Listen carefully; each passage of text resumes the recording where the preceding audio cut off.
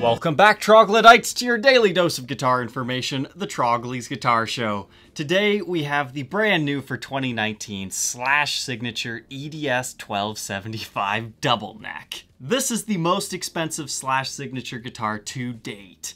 They come at a whopping $13,299, and they only made 125 of these. Each one of them are hand-signed by Slash and numbered 1 through 125. What we're going to discover today is this guitar worth $13,000. I had to pay the money so you didn't have to. Let's dig in. So first off, let's talk about Slash's history with the double neck.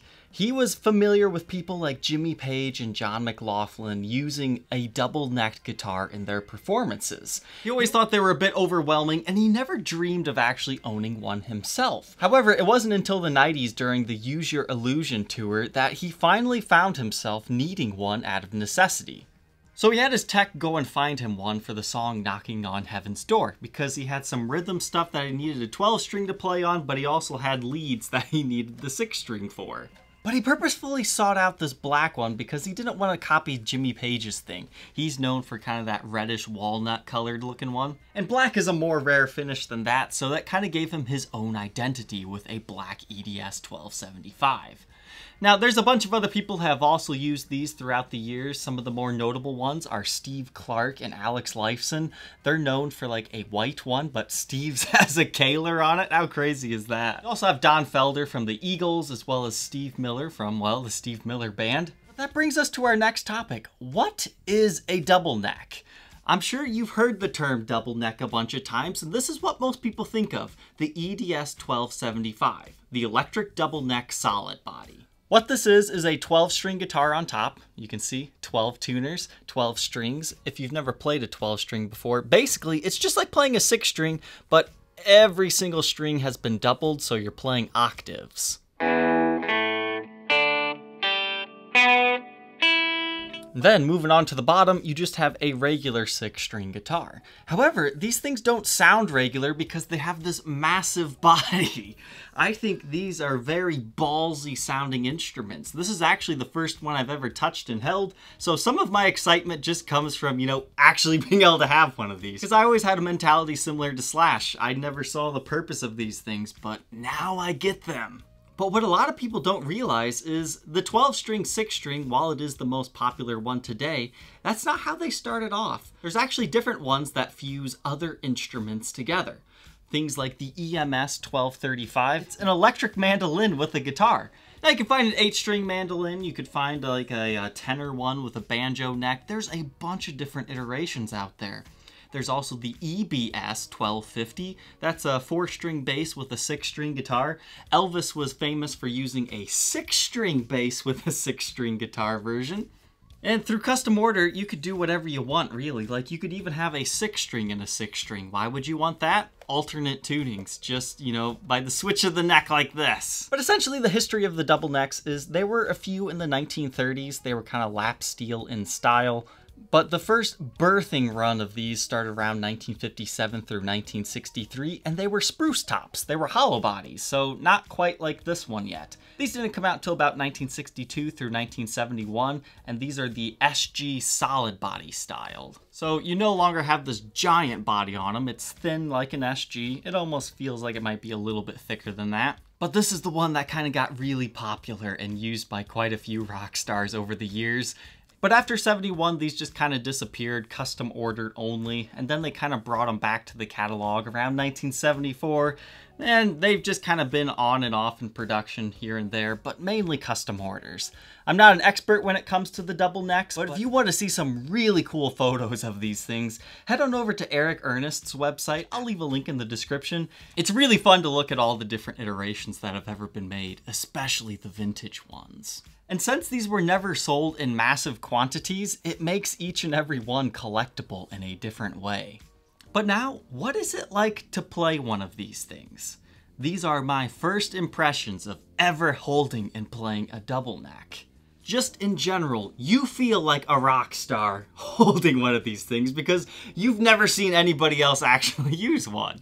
But they feel so powerful to wield because of that. It gives you like this inspiration to play differently than you've ever done. The best way to describe this once you put it on a strap, as the name double neck implies, it's like you have two guitars on you, but one is strung up about where I would normally have it, and then the other one is like on the strap way down low. You know how Slash is famous for playing it. But, you know, they move at the same time, so that takes a little bit to get used to. It's weird, but it's not as crazy to play as I thought it would be. I almost thought this neck would just be in the way. For me personally, it's not.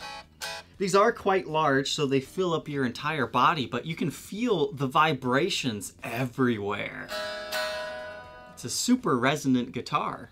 And do you think these things are ridiculously heavy? For this particular run of Slash models, no, they're honestly not, especially when you use this nice thick padded strap that they include with it. This one's around 11.5 pounds. I've had Les Pauls from the Norlin era that weigh more than that, so it's not as heavy as you might think.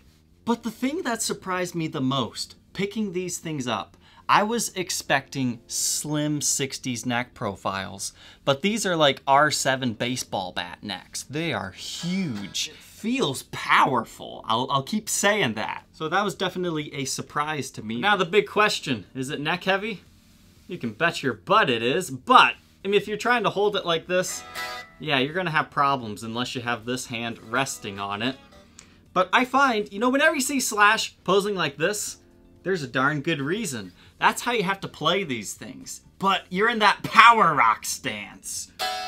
It just adds to the whole vibe of these double necks. It's a lot of fun. But I find you can have a lot of fun with these sitting down as well if you want to actually use both necks at the same time, do some harmonics and whatever. If you're a more skilled player than I am, you could do stuff like that. But now let's go ahead, sit down, and talk about the control layout of this Slash Eds-1275. It's pretty much just like a Les Paul. You have two volumes at the front and two tones. But don't make the same mistake I did. That's not like one volume and tone for each neck. That's actually just for the neck pickup here, and then the bridge pickup down here for both necks. You select what neck you want with this switch. You're gonna notice it's a lot taller than a regular toggle switch. I mean, you can see the difference here. Tiny guy, big guy. So when you have this in the neck position, that's just your 12 string, so 6 string no longer works. But you still get some of the resonant frequencies because the sympathetic vibrations and things like that. Then bridge position is just your 6 string, but again, you can still get those sympathetic vibrations, which could definitely be used for some cool songwriting ideas. Then the middle position, as you guessed it, you have both necks on. So you could do some interesting things with like harmonics.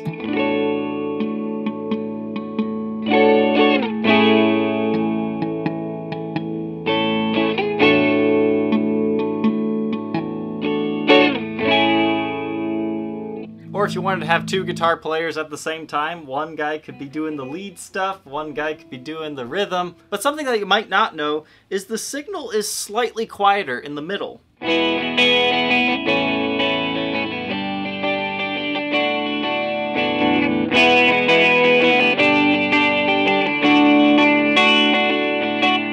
Same thing's true on the 6-string side.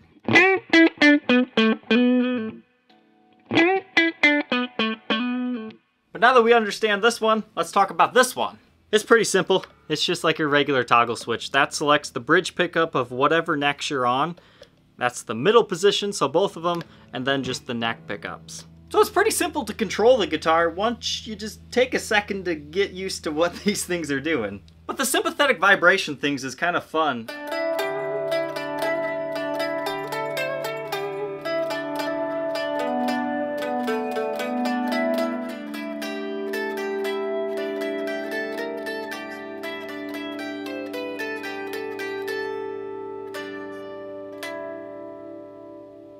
that we understand this guitar, let's go ahead, throw it on the workbench, and yeah, I have to take 18 strings off this thing just to show you how this thing was built.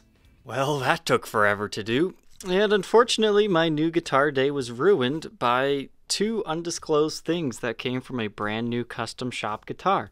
I hate it that I always have to talk about things like this, but I feel you guys need to know. So the first thing is the wood is literally cracked right here. And you can tell somebody knew that it was cracked because you can see it was like filled in with like some sort of wood filler. You can see evidence of that because it's still stuck to the pickguard. They probably figured, nobody's going to ever open this up, so we'll be able to get away with that. That's a little bit shoddy, Gibson. I'm sorry. The next thing is the 12 strings neck has been adjusted so much already that your rod really does not have that much life left. You can see those threads sticking out.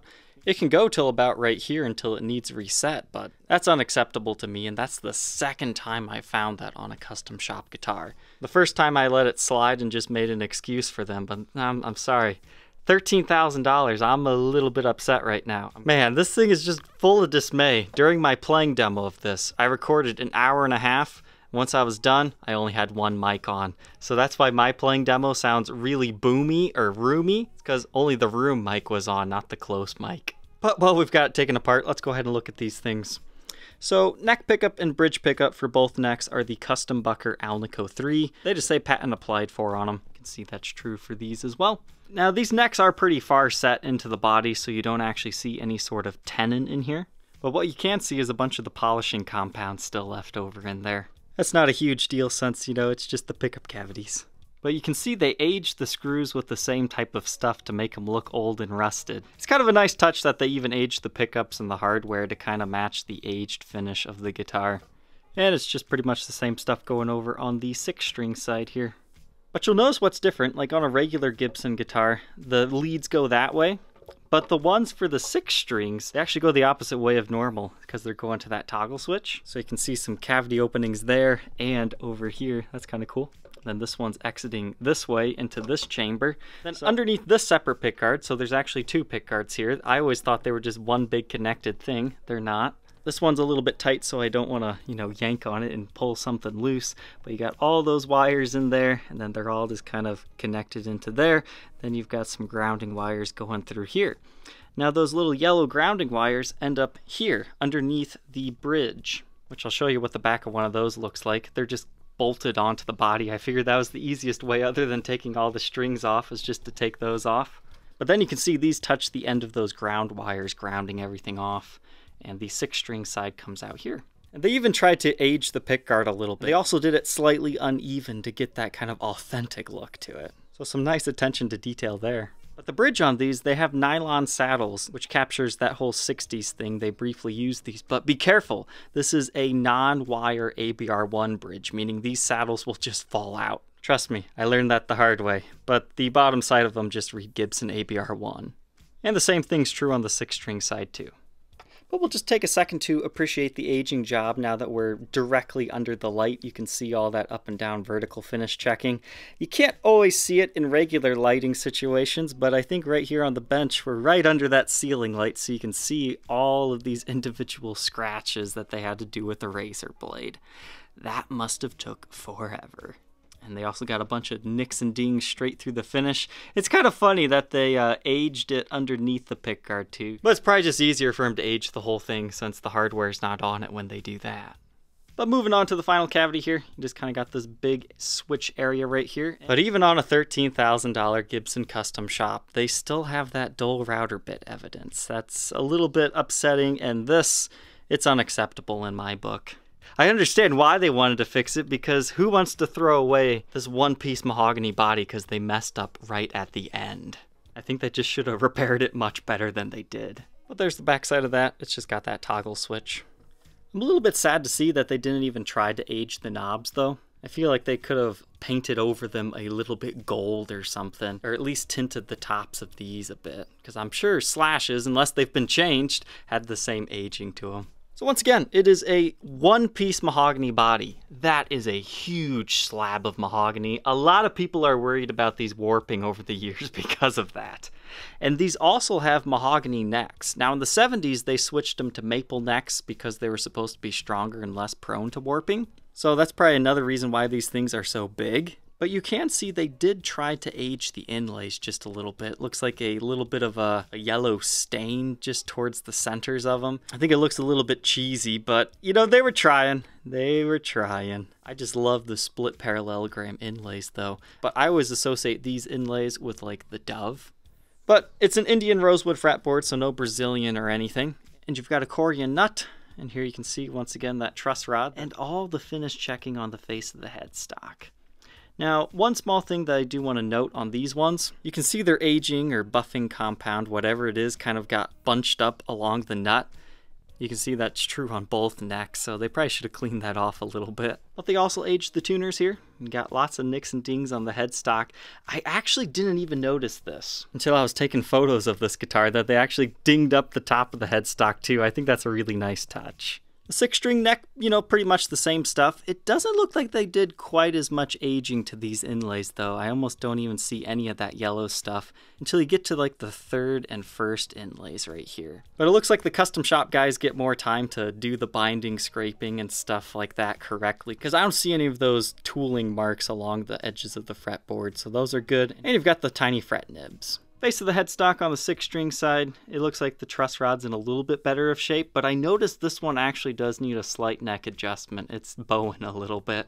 But they also did aging to these tuners. And the 6-strings bridge actually got aged. Maybe that's just how Slash plays it. His turned kind of more of a color. And you can see they also aged the back side of it too. Cool. Moving on to the back side. Inside here, it's just kind of a standard SG layout. Got 4 pots and 1 output jack. And a traditional back plate cover here. But we'll take a minute to appreciate the aging job on the back here. The only thing I wish they would have done differently about this mahogany body is maybe they could have aged this a little bit. It just looks like brand new mahogany right under all this aged paint. I think a darker color would have looked better. But nicks, dings, fake finish checking, all that good stuff back here. But what I did like is that they only have the finish checking at the neck heel, and then where you're actually playing, they just have a few light nicks and dings, because this finish checking, unlike real finish checking, you can actually, you know, feel it if you put your nail over it.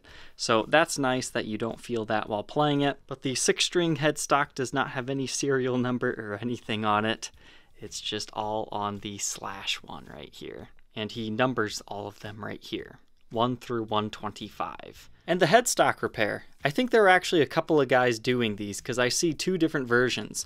One looks like this, which is correct. A headstock would snap like that and have a crack. But then there's another guy that aged them by just going like a zoop right here. Because this one at least looks correct, but it's not actually a break in the wood. It's just the finish that's been removed. But we'll go up the back of the 12-string neck here real quick. But while we're at it, let's go ahead and get some pickup measurements. So 6-string side bridge pickup reads about 7.46. The neck position is reading hotter than that at 8.02-ish. And in the middle, you get 3.87.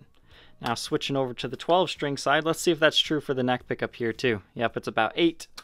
Bridge position, 8. So this one must just be slightly underwound compared to everything else. Interesting.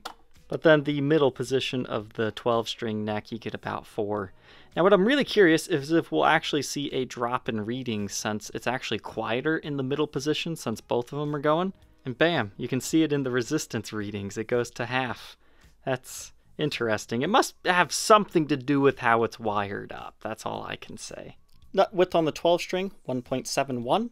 That increases to 2.07 at the 12th. The 6-string's a little skinnier at 1.68 inches. And then moving to the 12th, 2.06. First fret neck depth at the 12-string, 0.97. Jeez, that's big. And right after the 11th before the heel starts, 1.02. If you thought I was kidding that it's a big chunky rounded neck, I wasn't. The measurements don't lie. The 6th string is 0.93 at the first, and just a little more than 1 inch after the 11th. The scale length is the traditional 24 3/4 inches on the 12 string, and same thing is true on the 6 string side. I think what makes these sound different is just the huge body mass. Now this is by no means the most accurate way to measure it. I'm just kind of holding it on my scale here, so it's a little over 11 pounds. Let's go ahead and hear how it sounds.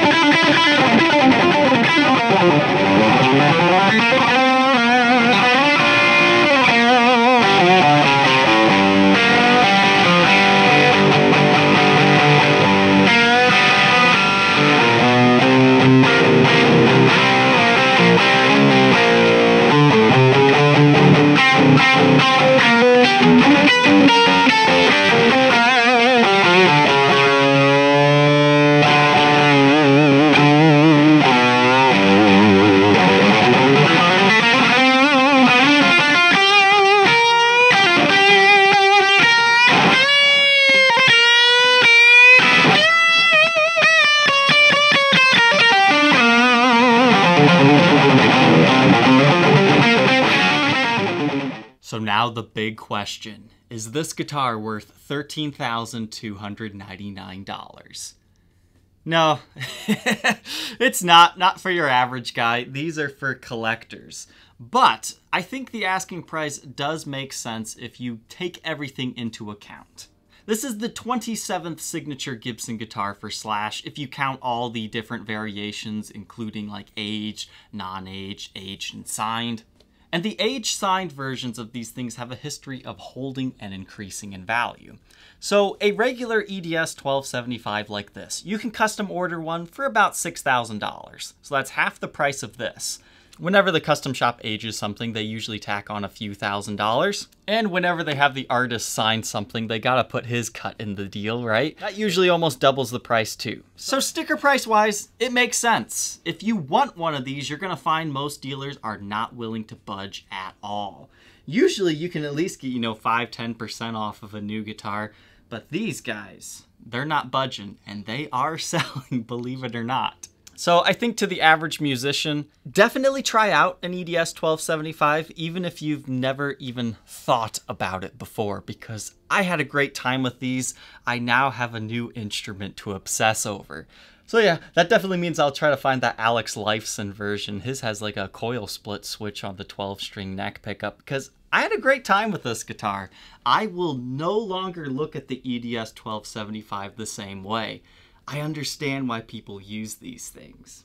I also kind of understand the appeal to an electric 12-string now too, so this guitar, while it might not be for everyone, it was certainly eye-opening for me. So let's go ahead and take a look at the condition of this aged relic guitar. As far as aging jobs go, I think this one looks pretty authentic. I mean, there's a few things that I don't quite agree with that they did, but they were trying to make this look like Slash's original. So you can see they did the up and down finish checking on this. That usually means the guitar was in like areas of high humidity and moisture, which would make sense for his. But they've tinted that logo, they aged all the tuners individually, and you've got custom on the truss rod cover. You have a rosewood fretboard on this one with the parallelogram inlays, but you've got all these nicks and dings, and each of these 125 will be slightly different. I particularly chose this one because I thought the aging job looked the most realistic, and I kind of like the nicks and dings on it, but another thing about this one is the fretboards matched, and they were nice and dark. And the headstock repair on the 12-string looked particularly good to me. Now, as far as the neck goes, they definitely did a few dings here, but nothing that you really feel while you're playing. But the only thing I don't like, they did the finish checking a little bit too deep right here. You see how you can see through to the mahogany wood grain? That would never, ever happen on original finish checking. They do all this finish checking with a razor blade, so I almost think they need to not quite go as deep. Because on real finish checking, you really don't feel it. This stuff you can definitely feel. I mean, you can hear me doing it. But it is what it is. You don't have a choice on this one. You have to get them aged. Oh, we'll take a quick look around the edges here. SG body shape style. I almost think they could have done the strap buttons in different locations, but he was just trying to mimic the original 66 that he has. Now we'll take a look at the 6-string. I've never had to do 2 necks on one guitar before. Same thing on this one. If you look closely, you can see some aging to the inlays as well. That's kind of interesting. I think what would have been a nice touch, but more work for Slash, is if he would have signed one and then numbered the other headstock. I think that would be fun. But I hope you guys enjoyed getting to look at this thing, because I figured if I didn't buy it and do an in-depth documentation like this, most people in the world would never have got to see or hear one up close like this. Let's do a blacklight test too. Sadly, nothing too fun to go over here. I mean, the nylon saddles glow a little bit, but the guitar itself, I guess you can kind of see a few of those little dings because they don't have lacquer over them. But just think, for this relic job, somebody had to sit there and do this for 125 guitars. That had to be kind of monotonous, I think. Every nick and ding you see on this thing, they had to do that by hand. So I can appreciate it from that aspect, but hopefully one day we'll figure out how to do finish checking in a slightly more realistic way. I know there's a bunch of different methods, like you can induce it in a natural way, but then you can't actually control the way it looks. So who knows, the future of relicing guitars, we'll have to see. And now the behemoth case this thing comes with. It's not actually as big as you would think it would be. I could see a Firebird coming in a similar style case. Just the case itself weighs 22 pounds, 13 ounces. But it's just kind of got this black leather-like feeling exterior. I don't know, maybe it really is this time, who knows. But you've got two locking latches on either side of the case, and then you have just a regular latch here with the Gibson logo on it, kind of like a Lipton style case, and just your traditional handle. Something I wish they would have done to this case to make it a little bit more Slash-like was to line it with these belt buckle things like he has on his hat and the strap that comes with this thing. We'll take a closer look at that in a minute. But on the inside here, it's this golden interior. Now, when I was looking at this on Gibson's website, I almost thought, that case doesn't seem very protective. It almost looked like the headstock touched down, things like that. They even have the headstock wedge up there. But in person, this thing is really plush. So you have one layer right here, and then they have additional padding layer here to protect the necks. And then you've got this whole thing acting as a neck support, so that's good. And then this protects from too much empty space right here for the headstocks. I don't really like the headstock wedge. I thought they stopped doing that for a reason. I think these contribute to more headstock breaks when something falls in a case. But I think the idea for Gibson was just to prevent them from moving right here. But inside the pull tab here, you get a little bit of case candy with this thing. The most important piece of case candy, obviously, is the Slash strap. These little add-ons will sometimes get sold off separately for crazy money. Like, I bet somebody would pay $1,000 for one of these. But it just has Slash's little logo on it, and it's got the same thing that he has on his hat. I'm not quite sure what these things are called, but they're just, you know, Slash's signature style. But by the smell of it, it's definitely genuine leather, so I'm sure it wasn't even cheap to produce. But then you get the pre-pack checklist. It's the same as anything else. Looks like this was made about 2 months ago. But that's not your COA. Your COA is right here. And let me tell you, this is a beefed up COA, even for a Gibson. They now have these like laminated clear coats over top of them. Usually you don't get that. And it is individually numbered to this particular guitar, 105. Because since I have 105, I could technically just erase the 05 and claim it's number 1, but then you don't have the correct COA, so that's why they do stuff like that. So what is the fate of this ES-1275? Well, I reached out to the store I got it to. They were apologetic, they're taking it back, and I'm looking at a different one that has a very significant serial number. Maybe we'll see another one of these in an unboxing video soon to come. Alright, thank you Troglodytes for watching. Don't forget to like, comment, and subscribe, and we will see you tomorrow on the next one. Take care.